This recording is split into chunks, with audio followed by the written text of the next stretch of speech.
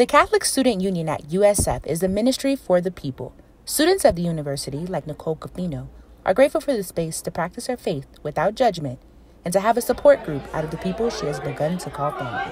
Whenever I'm going through normal college struggles, like, oh, I have a final exam coming up, or I lost a friend, I know I can always come back here. The center provides consultation and support, serves as role models, and develop, form, and mentor the Catholic students of the university.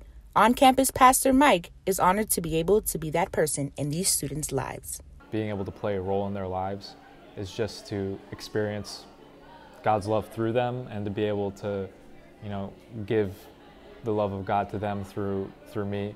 This week specifically is Holy Week for the center, and tonight is Catholic Bulls Night, where Pastor Mike spoke. Students had the opportunity to reflect in the chapel and had a safe space to have fun.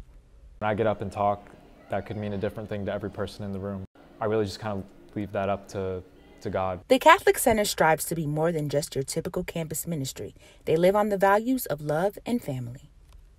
It's just nice to have that family and support behind you.